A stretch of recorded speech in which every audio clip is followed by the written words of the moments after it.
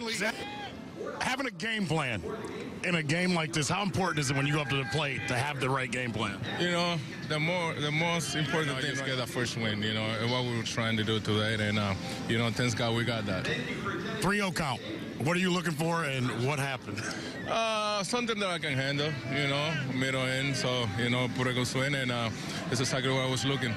Hey, now, you get 4 bats, get on base all 4 times. Does anything change in that last inning when you know he's trying to get that run for the win? Yeah, you know, I was trying to stay short, you know, and not try to be too big.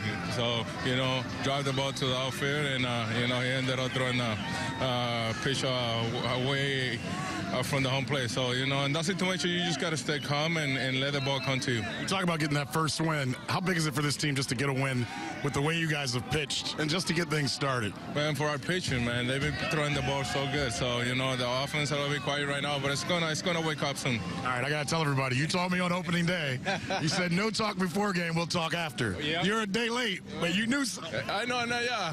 I was feeling it, you know, in the cage, and when I feel that my swing is there, short and quick, so, you know, I just got to go on the field and put the same swing on the field. First of many more, right? Yeah. We appreciate it. Good job, man. Back to you guys.